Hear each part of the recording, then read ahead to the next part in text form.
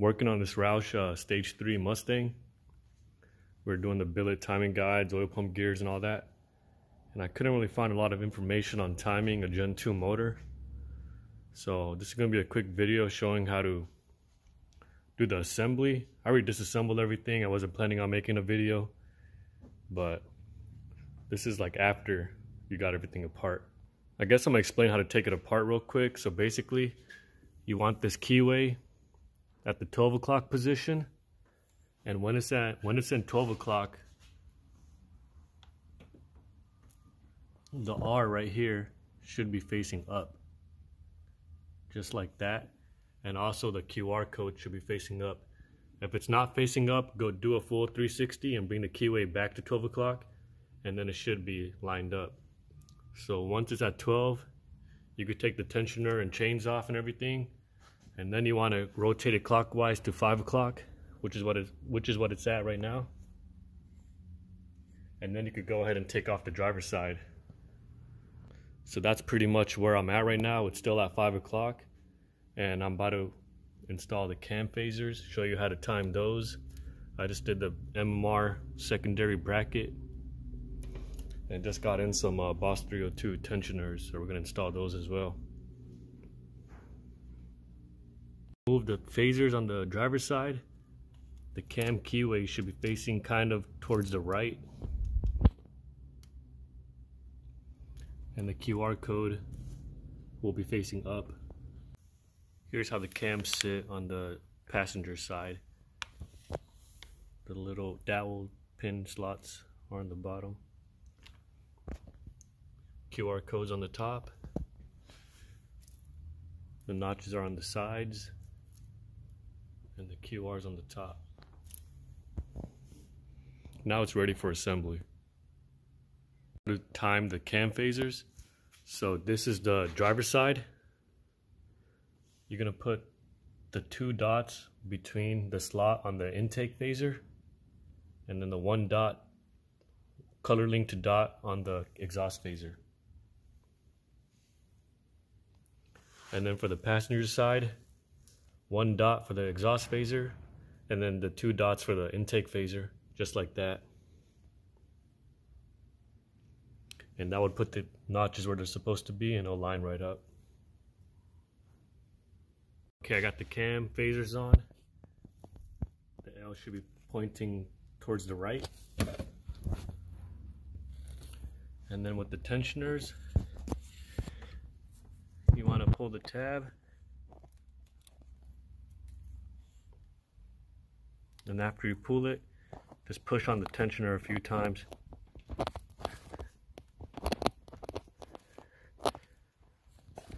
The reason why I say to pull the tensioners, because even if you pull the tab, it won't release the tensioner, so you got to press them a few times. It's kind of hard to do with one hand.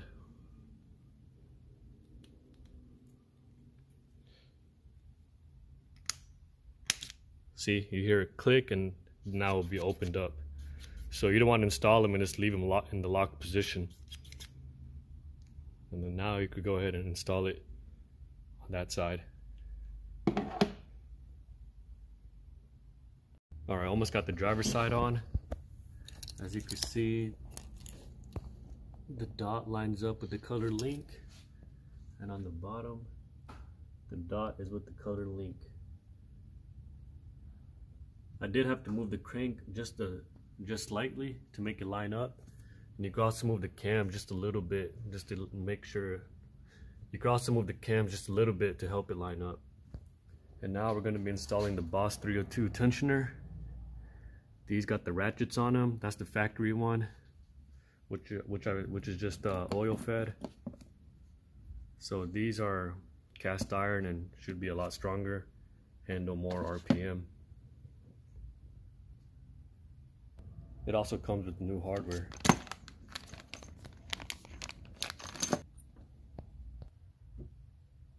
Once you get it on, torque it down to 89 inch-pounds.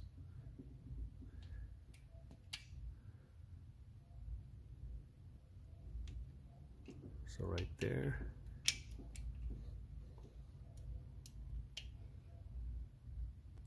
Now just double check, make sure all the dots are still lined up.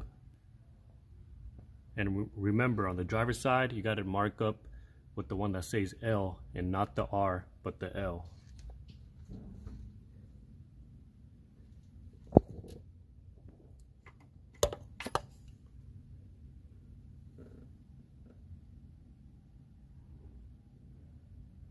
So we're good.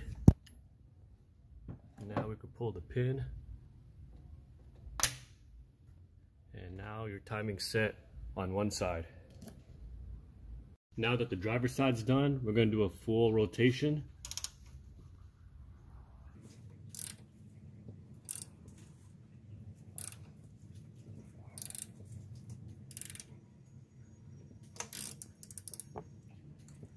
So here's the timing keyway.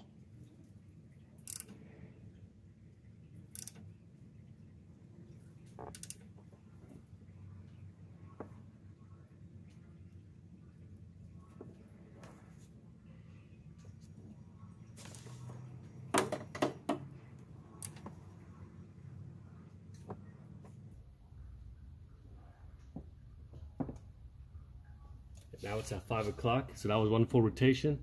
Now we're going to take it back around and put the keyway at 12 o'clock.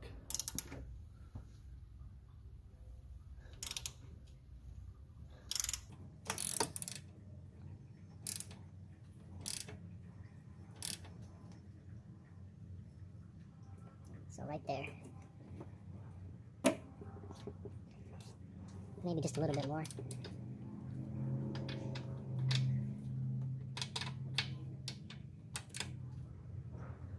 I got the passenger side done. The dot should be lined up with the R. And then on the bottom,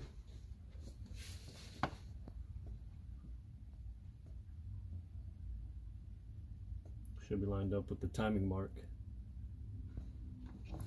Now that timing's complete, we're going to rotate the engine a few times by hand just to make sure everything's done correctly.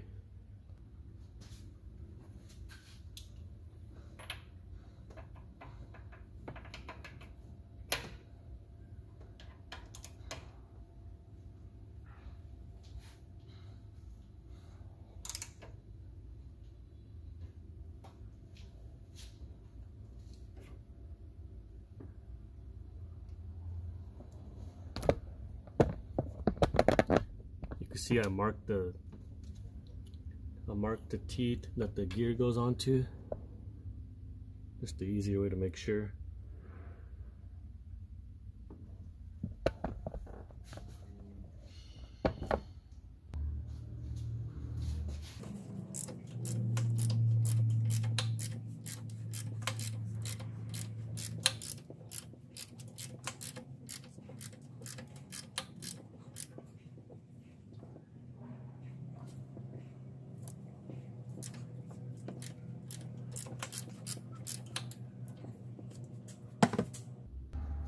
Alright, quick overview for everything that we did. We did the MMR secondary bracket with AccuFab secondary chains, GT350 primary chains.